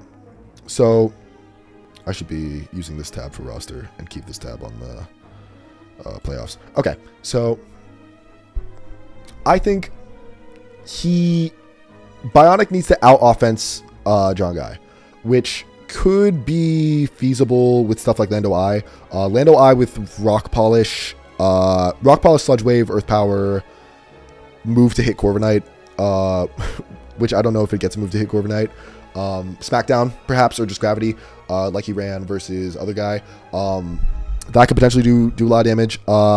Just Scarf Garmantan coming in, U-turning things, forcing Corviknight in to get up pressure with stuff like Galvantula. I think Galvantula is actually pretty decent here. Webs are good for Lando Eye to where you don't need to be Rock Polish. You could just be Nasty Plot instead. And Galvantula it does good damage to Volcanion. It does good damage to Roaring Moon. It does good damage to Corviknight. I think Bionic the better player, but this is playoffs John Guy, who said he's going to be trying, and his team is pretty good. I think Grimmsnarl screens could prove really dangerous. I wouldn't be surprised if this went either way. I'm going to give the edge to Bionic because I think his team is really, really broken. He has so many Ubers on his team. And ultimately, if he plays decent, then he can easily out-offense John Guy, but it's pretty even. I can see it going either way, so I'm going to defer to seeding. I think that Bionic will win, but it could very, very easily go either way. I think there's a pretty good likelihood that it ends up like the match that he had versus Sweet AC, except there's no King Gambit in order to save John Guy. So that puts it in the favor of the Pukamuku Purgatory. So let me move his logo down too, because I didn't do that. Okay. Okay. Super Shy Sylveons versus me, last match. So this happened, I want to say week 4. It was it happened week 3. I'm going to pull up the match for that. Real ones remember, real ones know. This was still when I had my rain team, so it's going to be very much changed. Still an issue for my team is the Kyurem. This is my best answer, but now I do have Hoop on Bound, which can switch in on special attacker some of the time, which is good. Hoop on Bound is definitely going to be really useful here for a lot of his stuff. Sylveon, it's faster than Sylveon if I put investment into it, and if I just, like, I probably just get to run Assault Vest with, like, Hyperspace Fury, Gunk Shot, Drain Punch, Psychic Move, and it's pretty good. Ultimately, I'd say this favors me. Urshifu's still going to do massive damage to his team. I just get to U-turn around on everything pretty freely with a band or a scarf. Probably just banded on Urshifu, and I just get to U-turn around on everything. Pharaoh's still going to be really solid here. He doesn't have anything that can offensively answer Ferrothorn. His best answer is like Nidoking, but if he chooses not to bring Nidoking again, then Ferrothorn just sits on everything forever and wins. And I think I'm a good enough player to where I'm gonna beat him. I can say that almost with a certainty that especially with my team, which is better than when I was fighting him previously, I'm gonna beat him. So I'm not gonna go 0-2, but yeah, I am gonna get that little victory there. Make my little losers bracket run, get all sorts of video content for y'all with my little rematch. So that puts me, in this match again. Yippee. Fun. So, let's look at the remaining matches that we have so far. San Juan Samurats versus Phalanx. This happened already. This was the consequence of a massive throw from San Juan Samurats. I think that he has the tools. I helped him build his team for this. Because we've seen his team already. Tapu Fini is a great switch into stuff like his, let me see if I can get both of these on screen at the same time. I can. Okay. Tapu Fini's a great switch in on stuff like Hammerot, on stuff like Tusk, on stuff like Darkrai, barring stuff like Thunderbolt. Bax is threatening if he gets the +1, because strong ice type can tear through most of his team. Keldeo is the main potential stopper to Bax. He gets screens up, and that's totally, like, that's pretty easy. Alolan Muck sits on Darkrai, and it, like, just gets a free knockoff whenever it's sitting in the face of a Glow-King. Garmantan's also kind of decent. Big damage to Celesteela. It can do other things too. I'm going to pull up the VOD so I can speak on this matchup with more confidence. Also week 7 VOD. So that's recent. So we have recent information. Okay. So, actually, let's go back to team preview. Okay, so he brought a Spothra this game. What is he not bringing, which I think would be good? I think a Spothra is a little dubious when your opponent has Dark type, Ghost type, but it's still got potential. Once Darkrai gets out of the way, once Samurott gets out of the way, then it can do good damage. What didn't he bring that he could have brought? He could have brought Meowscarada, which I think Meowscarada is pretty good here. Knockoff on this, U-turn on this, like, an Expert Belt set is faster than most of his team, and it usually wins the lead matchup, especially if you're mixed with Leaf Storm for stuff like Tusk. I think if you brought that team, then he'd be doing a lot better. There is a monumental choke here somewhere that I need to find. I think it's Greed with his Alamomola, I believe, which loses in the game. So he stays in on the Bayonet, expecting him not to Gunk Shot, does an Aurora Veil, which is great. Mega Bayonet's actually surprisingly good here as an equalizing mon, because the issue that I've noticed with Soul's team is his team is more offensively oriented. So once you start, like, if you have strong enough stall, which he has stall with Alamola, Muck, and a little Ninetales, and Rotom Heat with boots. It's really, really difficult to make progress versus the San Juan Samurats unless you have really, really strong offense. And his is... It's really good, but it's slow. You need stuff like Bayonet in order to stop things with Taunt. So, great bring from him. Great prep from him. Gets the Scald Burn on the Tusk immediately. So, Muck is already, like, basically invincible this game. Samurats is only answer for the Muck. Power Gem is great on the Glow King into the Rotom Heat. You can clearly tell that Soul's trying not to fall behind offensively here. Because if it's a defense off, then the Samurats always win. San Juan Samurats going against the Samurat. Imagine that. Switches in on the knock. That's fine. Goes into Aloe for free. That's also fine. Because now he just gets a Wish for free. Gets to heal up Muck or gets to heal up Rotom. Ceaseless for the free spikes. Yeah. This can probably just defog it away. Or just go back to Aloe. That's also fine. Boots on Aloe is good.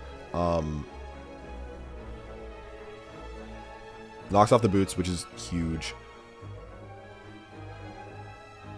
Yeah, so Hammerot is a great equalizing factor here for Soul, because the spikes are some of the few ways that you make progress versus the team, especially when you can knock off the items eventually, and eventually you're going to get enough chip on the Aloe to where you're not going to be worried. And Muck's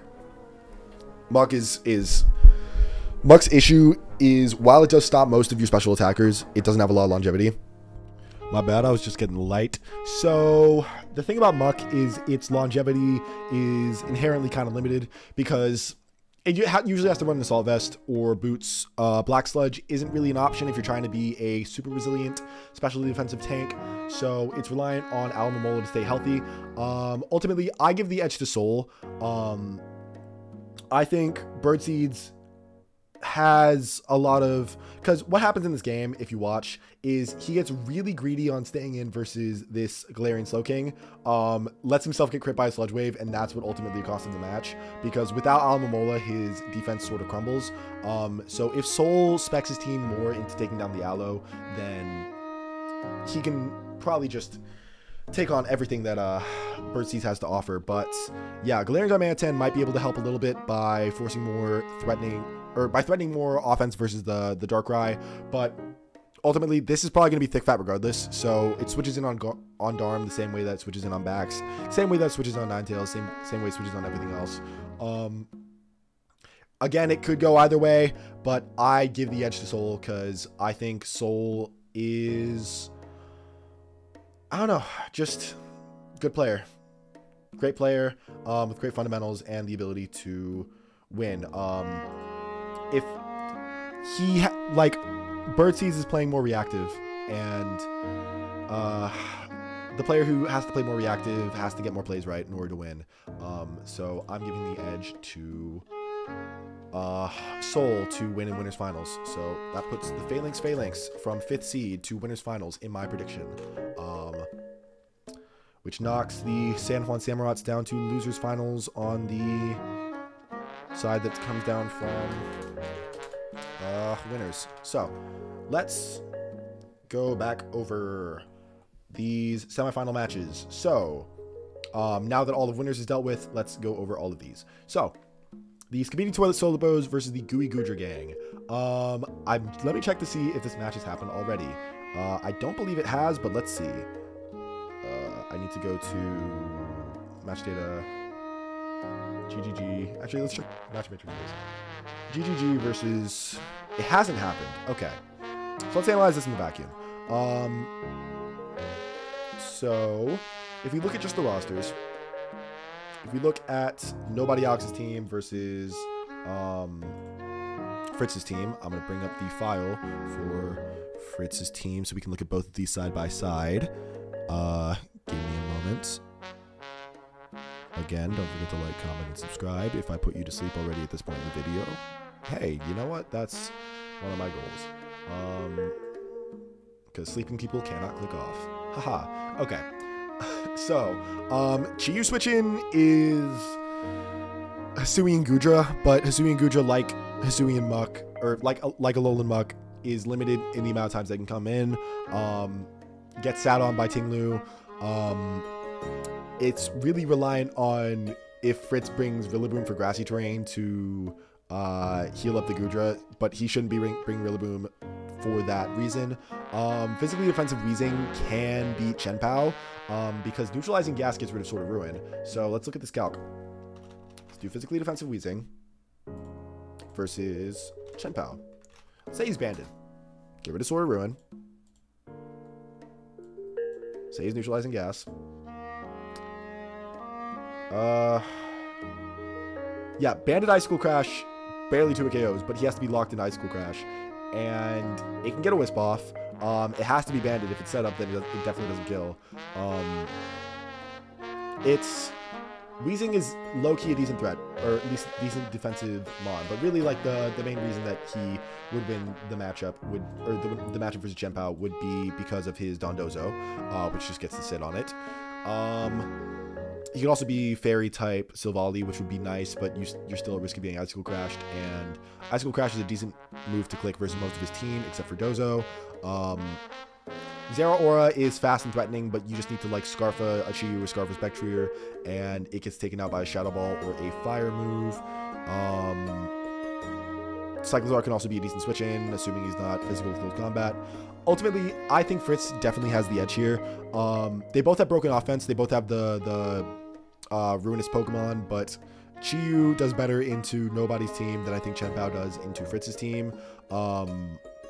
If he does bring Rillaboom, it sets up Sneasler to be pretty threatening, but Torn is really going to stop Sneasler from doing anything. So just relying on his special core of like Chi-Yu, Spectrier, Tinglu, Dozo, Silvally, and probably Weezing last, I think should do enough work for him. Maybe Hizumi Electro can come here just to force more pressure on the Suicune, more pressure on the Tornadus, more pressure on the Mega Beedrill, bait out stuff like the Hisuian and Goodra so we can get in on it with Tinglu. And also bait out the Zeraora, which would lose a 1v1 potentially if it gets Leaf Storm instead of Electric Moved. So I definitely, this is a quicker one because there is no match to look back on, definitely give the edge to the Skibidi Toilet Slowbros. So that would move them on to playing for 5th, leaving the Goodra Gang to get 7th, unfortunately. Okay, so other semifinals game. Oops, I put Superstar Sylveon instead of my name. My bad. I was kind of tired when a little earlier. So Pukamuka Purgatory versus Lego City Lucalos. This is another team that I only fought when I had the Rain team. So I can look at that VOD, but it's not really going to be that crucial. Bionic, I would say, has my second worst matchup in the entire league. I think Birdseed is my worst matchup in the entire league. Just because I don't really have a lot that I can do. Like Lando Eye is really threatening. It's just a really threatening Pokemon. Galarian Darmanitan runs a train on my entire team. I basically need, like, I can't outspeed it. I just can't outspeed it if it's Scarfed with anything other than Scarf or Urshifu. So it's just fucked like that. I guess I need to be Scarfed or Urshifu to if I get this run back, because Scarf or Urshifu still gets a kill on this with Surging Strikes. Moltres makes its life annoying, but I can still try and work with that. It's just gonna be really hard. I'm not going to go too deep into in-depth on battle strategy, but I can easily see myself losing this because in all the matches that we've played outside of one matchup in another draft league where my team matchup into Bionics was absolutely unwinnable for him, he has beaten me. He has the mind game on me, he has the read on me, so if I get to this point in bracket, it would probably spell the end of my season, but yeah, I'm going to be realistic. If I get further, then that would be great.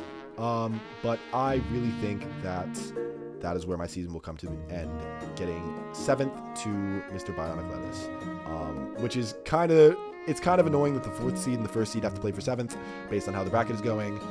There's a possibility that I get to play Vinicky here if Vinicky wins versus, or if Vinicky loses versus Bionic initially, and then Bionic loses to the San Juan Samurats. But yeah. Oh, there's also a universe where I get double eliminated by the San Juan Samurats here, so that's totally fun. That's a great bracket. I love that to happen. I'm gonna put him ahead. Okay. So, if I were to move forward, by the way, then I'd play the Garchomp Gladiators.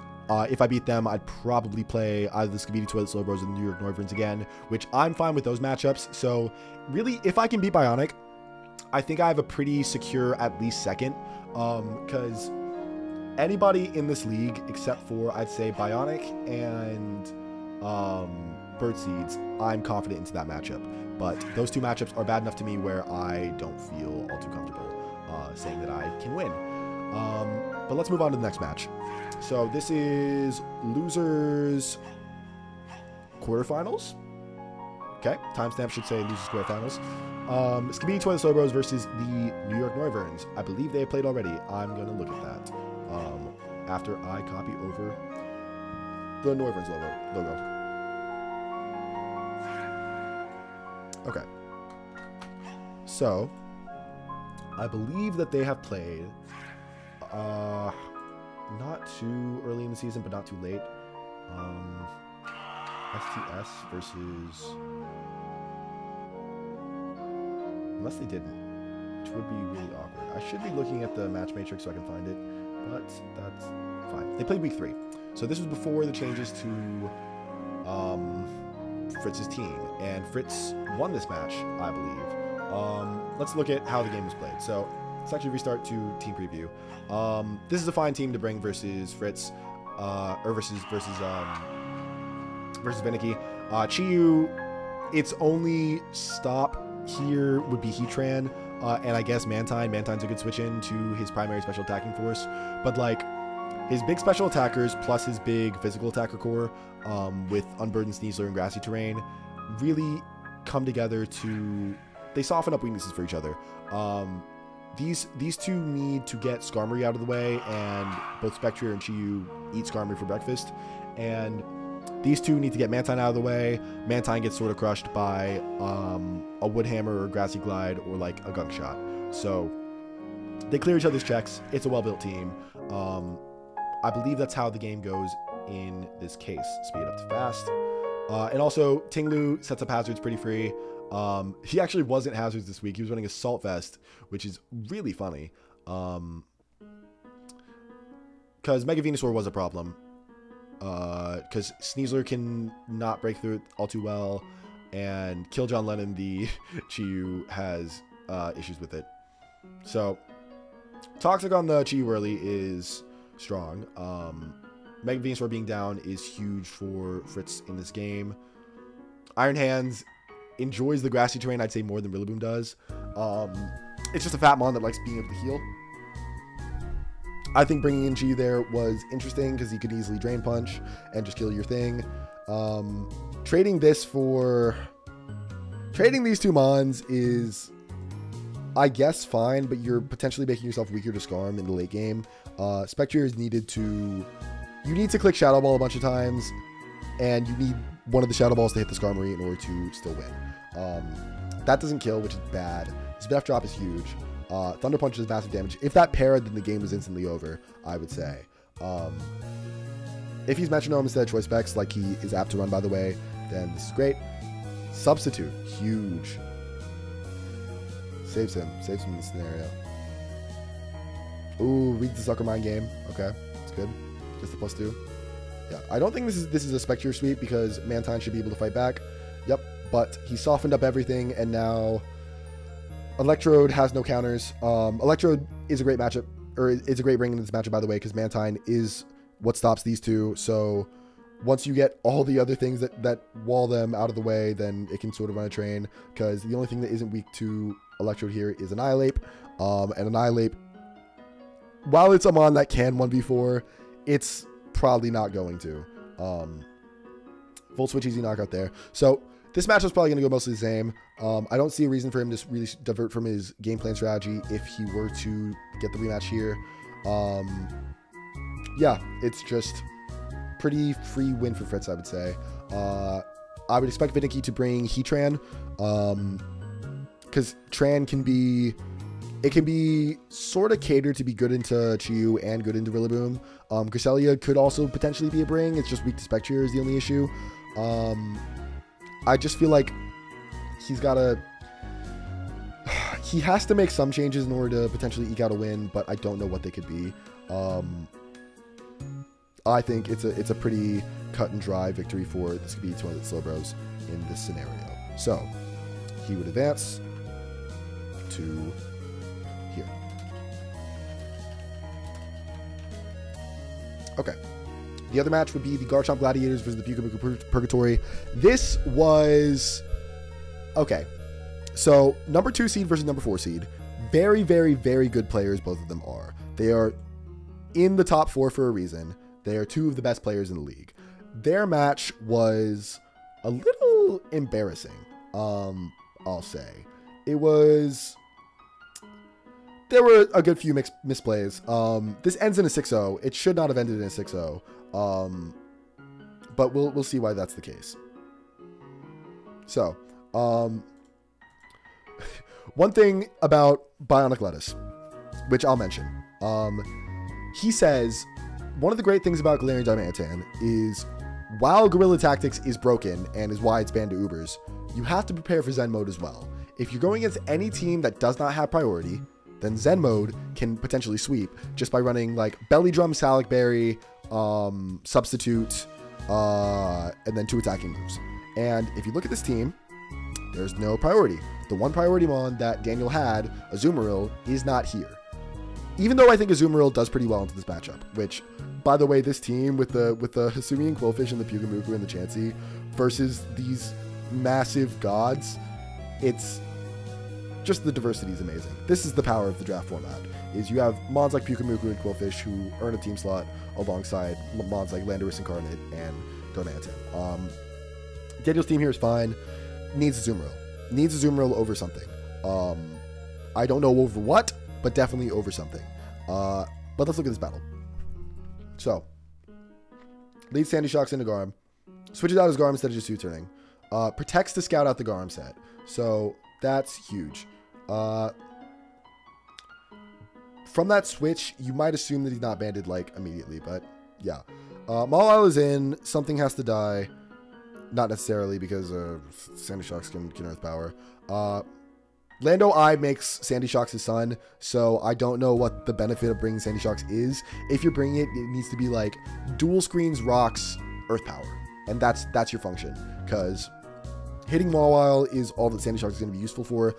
This is the first mon that should be replaced with Dazu, definitely.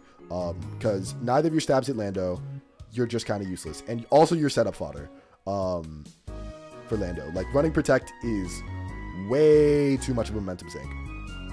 This is a mistake by Bionic. So he overpredicts, Earth Powers into the Mandibuzz, expecting Golden-Go to come out on the Sludge Wave. But this is an overprediction because, one, the Golden-Go has to be Scarf in order to potentially revenge the Landorus. And two, if he goes Golden-Go, that's fine. You just make the... You just switch into Chansey next turn or something. Like you don't have to make the big play this turn.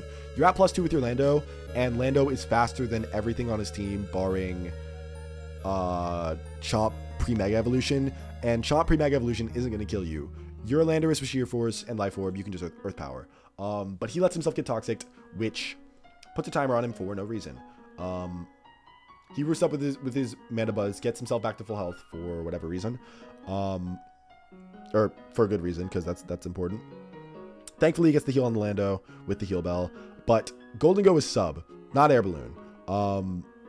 This is...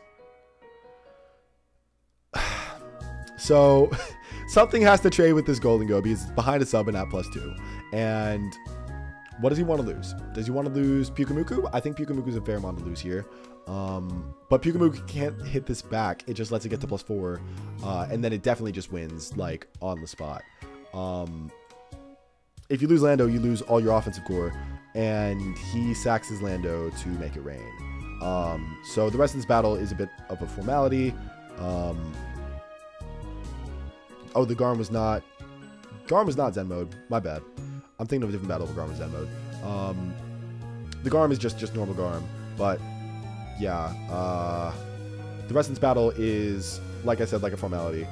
Golden Go is boosted, like, he's chilling. He can try and fight back as much as you want, but ultimately Golden Go is going to come in and Golden Go is going to win. Your only answers to Golden Go are gone. It's you just don't have enough juice left. Also, the Flame Body Burn is huge. Like, this battle could be an email. Make it rain this and kill it. Yep. And then Garm has to, yeah. And then make it rain that and kill that. And then these two don't have any offensive, like, juice. So Golden Go just wins. This battle was an embarrassment. If you go back to whatever turn the Lando got the Nasty Plot up, turn 7. If he sludge waves into this Mandibuzz, this is a whole different game. This is a whole different game.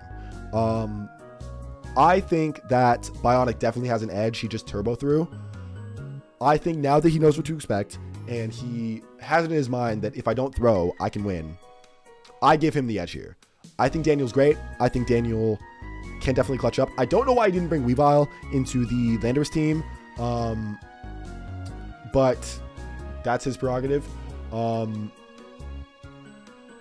I think Bionic definitely has the edge here. So I'm going to give this match to the Pukamuka Purgatory, which advances them to losers semifinals, I believe.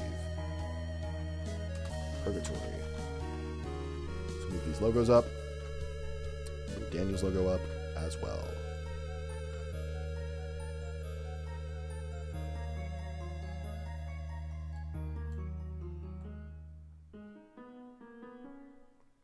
Apologies for being slow.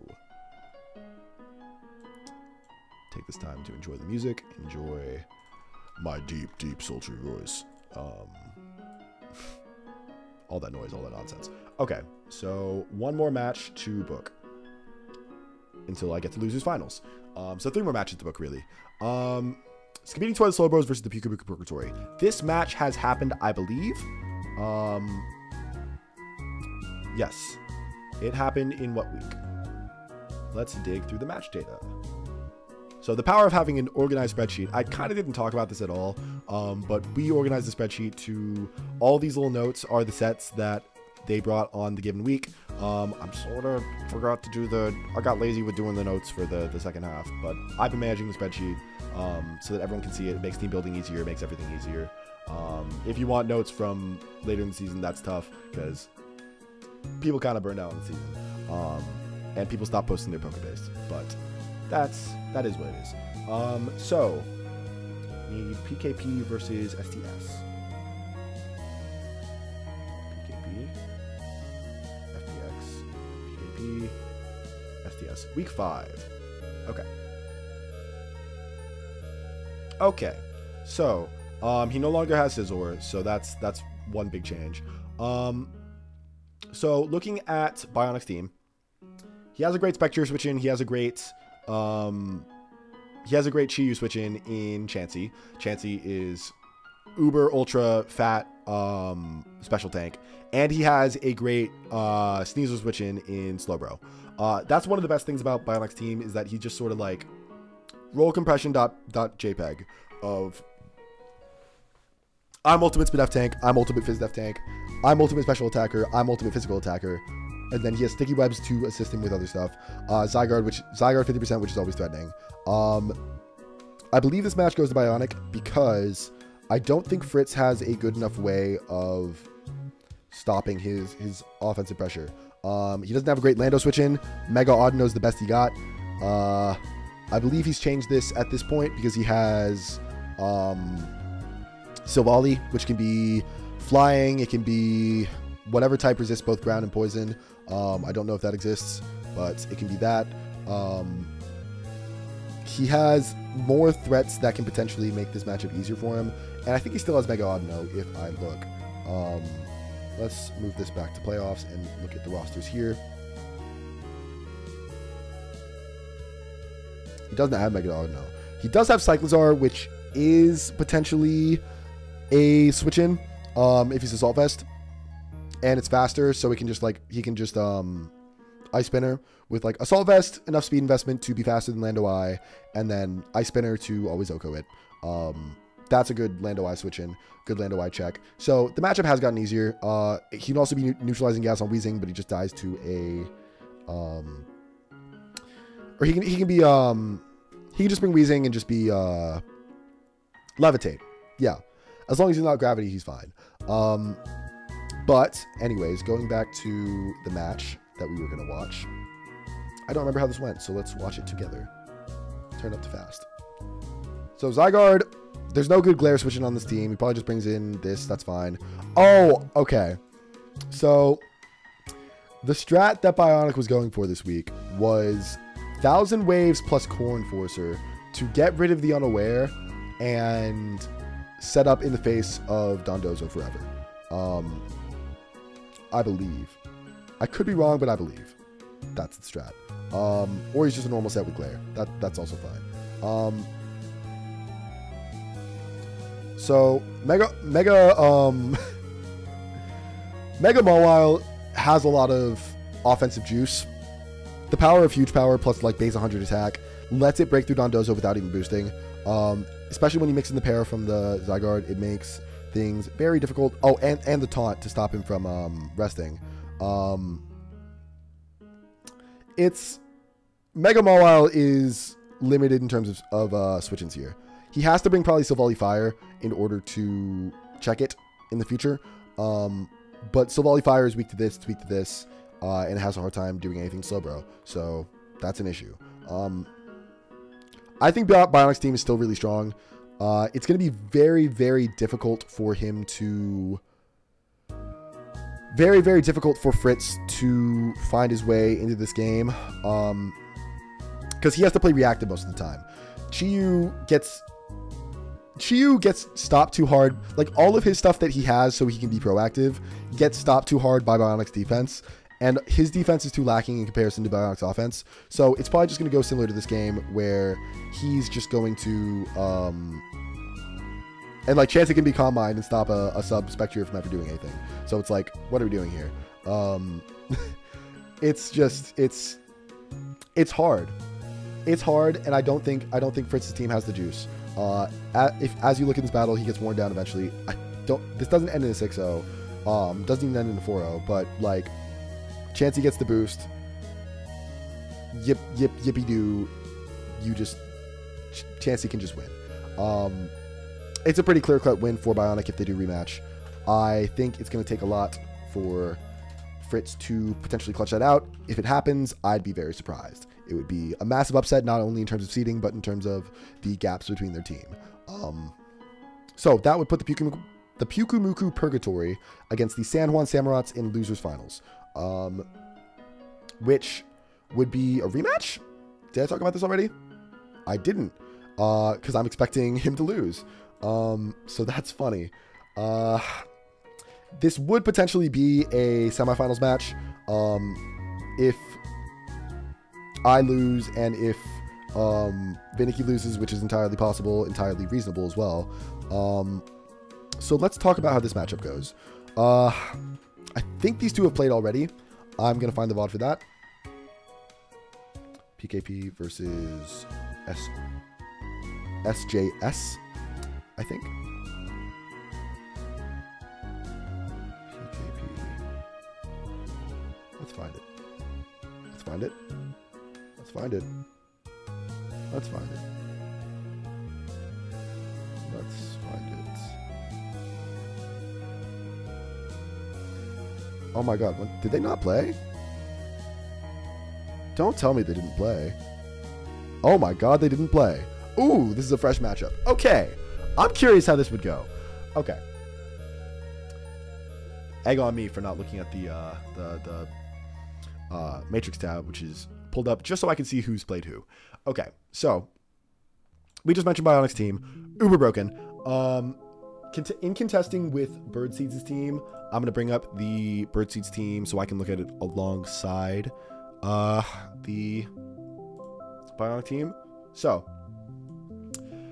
Zygarde switch-ins, or not Zygarde switch-ins, Lando switch-ins. He has Alolan Muck, not a switch-in, because it is a Poison type. Tapu Fini, weak to poison. Are you answering this defensively? You kind of can't. Can you answer it offensively? Yes, because Ninetales can potentially be faster than Lando I. I think it is just straight up faster than Lando I, because it's 109 and Lando I believe is 101. Yeah. So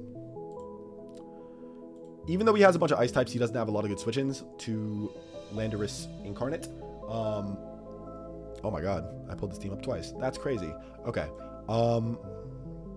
So if he positions his Lando well, it can get a kill and then force a sack war. Rotom Heat is probably going to be the best that he can get in terms of switch-ins, but it still doesn't like a Sludge Wave.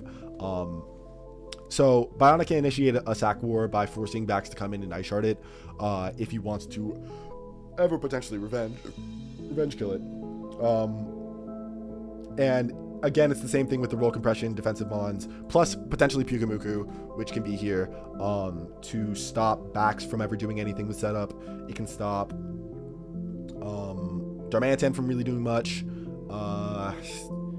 Really, I think Pyugamuku is definitely potentially a bring because of Bax. It's a better Bax answer than Slowbro is, I would say. Maybe Slowbro is better because Slowbro is... Slowbro's weak to knockoff, which is a problem. If you look at Mega Mawile switch-ins, he has Rotom Heat and Aloe, but Aloe similarly to Dondozo. It takes hits worse than Dondozo does, especially if he is set up on his Mega Mawile, but I believe that Aloe is faster than Mega Mawile. I'm going to fact check that real quick. Mega Mawile. Mega Mawile is base 50. Alomomola is base 65, so it can potentially get a Scald off, and it can go first with Wish, which could potentially be nice. I don't know. It's hard. It's really, really difficult for Birdseeds to get into this game because he can't defensively turtle. Like, Bionic's offense is too strong with Lando and Garm and all that. And offensively, Bax gets shut down by too much. It's difficult for him. If I were to think about the way in for Birdseeds, I'd say committing to Hail. Arctozolt could be genuinely pretty good here because Electric Ice Stab hits Slowbro as well as hitting the rest of his team. Arctozolt would definitely be the path to victory. I would say something like Bax, Ninetales, Arctozolt, plus Aloe, Aloe, Fini, Scarf, Jirachi, maybe. I don't know. Or probably Rotom Heat would be necessary. It's really difficult for Birdseed in this matchup, so I'm going to give the edge to Bionic, because I don't think that, again, I don't think he has the sauce to get through Bionic's broken team. So that would put Bionic in Grand Finals versus the Phalanx. Which this match has happened. I'm almost sure that this match has happened. And I'm going to pull up the VOD for that. That's going to be the last match that I'm talking about this video. So, thank you for y'all who stuck with me. Let's pull that up. FPS. Here, week 6. Okay, so this is the game that I was talking about with the Daniel game. So, if this is Grand Finals, then this is a great story. Because this Skarmanitan here is not Guerrilla Tactics. It's not. Now, he says that he likes to only bring priority, or he only likes to bring Zen Mode Garb versus a team that doesn't have priority, and this team does have priority. It has, specifically, Samurott. Samurott can be running Aqua Jet, it can be running Sucker Punch, but as you see, he neglected to bring it this week, because Samurott wants a billion different moves. It wants Ceaseless Edge, it wants Sacred Sword, it wants Razor Shell, it wants Taunt, it wants Swords Dance, it wants all sorts of different moves that can fit into its kit. So it can't always afford to run a priority move, especially if you don't think you need it versus a particular team. But let's look at how this match went down. So, leads Mawile versus the potential Hammerot lead versus the potential Tusk lead. That's totally fine, totally fair. I don't know why he went into that, because if you just play roughs, that's, like, completely fair. I think it's just a sack, because, like, Hammerot just goes down immediately. There's nothing that's going to be doing versus Mawile that would matter. I think he just literally just did it just to sack for spikes, which I think you're better off in the team builder just bringing Sash Hammer on lead, and then just click Ceaseless Edge twice, but that's just my opinion. And he can defog away the hazards with Moltres anyways, so this Decidueye why knocks off the boots here. U-turns out, totally fair. Keldeo comes in. Keldeo is an interesting mon here, by the way, because its stabs are not good versus Slowbro, but it still has enough offensive juice to where, like, look at that Hydro Pump damage. That was a crit, did 70, but even if it wasn't a crit, he would still be doing 50. He just has to hit 2 Hydros. And Secret Sword hits Chansey. So Keldeo's actually, like, annoying to switch in. It gets around his broken defensive core of Slowbro plus Keldeo by cheating, or Slowbro plus Chansey by cheating. Keldeo cheats. Keldeo's a cheater mon. It cheats. But we'll see how this game goes. He brings up the Zygarde on what he assumes is spec damage, which definitely is spec damage. This is probably a sack, because he wants to sack it so we can get a little para off on this. Switches this out on the Zygarde. Free regenerator chip for the Slowbro. Free healing, straight up. Sets up rocks. The Moltres no longer has its boots, so it's potentially dead if it cannot get in. He's just going to keep body pressing this, forcing it to milk drink. That's fine. Mixes up with the Scald there. Great. Does not get the burn.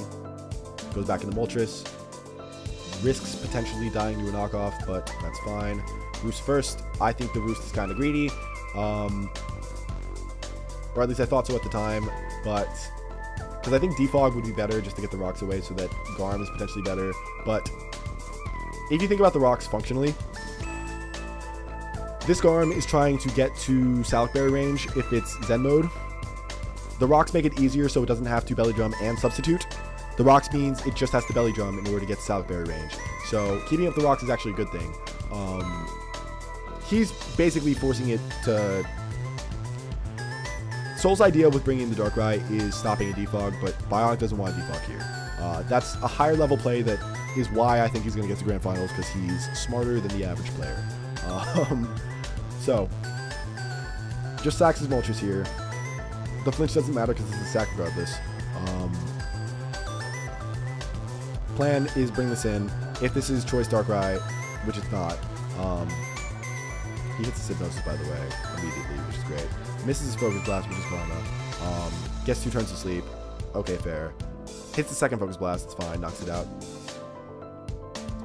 So he's limited in terms of switch-ins. So he scares him out with the Galarian Darmanitan, because if this is Scarf Darmanitan, like they're apt to be, then Darkrai gets completely fucked. And if it's... And that's a fair play, because, like, everyone brings Guerrilla Tactics. That's why this mon was banned. It's got 140 base power, or 140 base attack, and an ability that gives it a free choice band. Why not just bring Guerrilla Tactics every week? But he did the one thing that could potentially throw. He probably should have known when he saw the 75% health instead of 76. Because normal Garms would make it so that they don't die to a bunch of Stealth Rock chip. But he Belly Drums on this turn, gets the +1, eats his Salak Berry, so now he's faster than everything. Triggers his Zen mode, and now Earthquake just sweeps. Earthquake just sweeps. So if this happens again, it is lights out for Soul. And it would be a hype Grand Finals, but he's prepping for it now. He knows that Zenmo Garm is definitely a possibility. It beat him. It 4-0'd him previously. So it's really got potential. But let's look at the matchup outside of the gimmick. So if he's properly prepped for that, which he will be if he gets to finals, if this is the finals match that's happening, he will be properly prepped. So let's think about how this can go by looking at the matchup in the roster page. So how it should function normally, I'm going to bring up Soul's roster again so we can see that. Where is my thing? Phalanx. There we go. Okay. So, the Phalanx. Let's look at offensive and defensive checks for both of them. Darkrai stopped by Chansey if you wanted to stop it with Chansey. Chansey just gets a little pressure too hard by Tusk and Hammerot and etc. the way that he was running the game in that game, Mawile is a fine second chancey. If he's bringing an offensive Garm, that's an offensive answer to Darkrai. I think offensive Garm is fine here because Icicle Crash from Scarf Garm is still going to be doing good damage to Celesteela. I'm actually going to look at that damage. Let's see. Let's see the damage.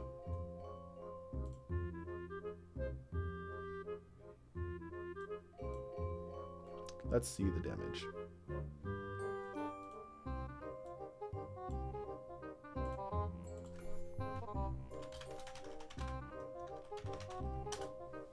Okay, so Flare Blitz would knock out the Celesteela. Icicle Crash for 2 KO. So Celesteela isn't even a switch-in. His best defensive switch-in isn't. There isn't one. He needs Mega Bayonet to trade with it with Destiny Bond, and that's his defensive switch-in. Or he needs Scarf Keldeo instead of Specs Keldeo. But even Keldeo doesn't even want to take like a Crash that well. Actually, it does. Shout out Keldeo for being a resist. Resistances are fire. Keldeo is actually way bulkier than I thought it was. Power being a mythical mon. Anyways,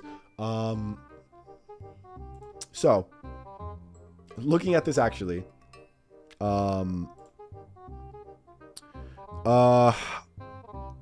check to Mega Mawile, non-existent. Nothing wants to switch in on a play rough, except Celesteela, which him not bringing Celesteela that game, I think is a bit of a throw, but perhaps he was saving stuff potentially for playoffs. I don't really know. Because Celesteela, the only mons that it has issue here with are Galvantula and Moltres. Because, like, Landorus can't hit it at all. I really don't know why he didn't bring Celesteela. But, listen, he's piloting the team, not me. Let's flip it in reverse. Garm switch-ins, basically non-existent. Lando switch-ins, Celesteela. Mawile switch-ins, Celesteela. So, it's... Celesteela is... pretty worked here, has a lot of work to do if he wants to stay in the game and have defensive checks to his mons. Obviously at the end of the day he has Hammerot. Hammerot can set up hazards and put further pressure on the Garm, put further pressure on the Mawile, put further pressure on the Chansey and the Zygarde, and the Slowbro. I don't know, it's a difficult matchup to say.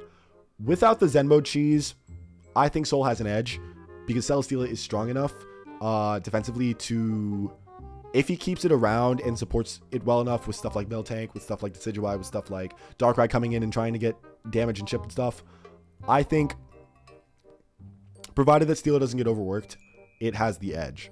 Mega Bayonet, I think, would be a good bring potentially in a rematch scenario because it can stop Cheeser Mons from cheesing. But, yeah, if I were to rate the matchup in terms of numbers, I'd say it's like 55-45 Soul favor, or it's just straight up even. Like, it's really difficult to call a winner here, but I think that Soul has the lead. I think that Soul would potentially win, and I think that would make Soul the champion of the entire league. Unless, of course, I beat Bionic and I beat Birdseeds, in which case I'm beating everyone and I'm winning. But yeah, that's my analysis. Clocking in at like almost 2 hours for this video. Holy crap. If you're still watching, thank you. Like, genuinely, I really appreciate you. This is a long video. I hope you like the sound of my voice. I hope you like the little analysis that I'm doing. I don't know how in-depth it was, but I try my best with what I can show. All these teams in this league are pretty good. I've enjoyed my experience playing in it so far. I enjoy the cash prize if I potentially win, but if I don't, making these videos has been fun. Upload schedule for playoffs is probably going to be, if I'm not ambitious, I'm going to be uploading a game a week on Sunday, and it's just going to be kind of delayed in terms of like, I'm going to be uploading games that I played like 2 weeks ago. If I'm ambitious and I get my games fast and people accept my games fast, then I'll be uploading maybe twice a week, but we'll see. Thank you for watching. Like, comment, and subscribe. Ring the notification bell. And I'll see you guys next Sunday for the first game of playoffs versus the San Juan Samurats. Bye-bye.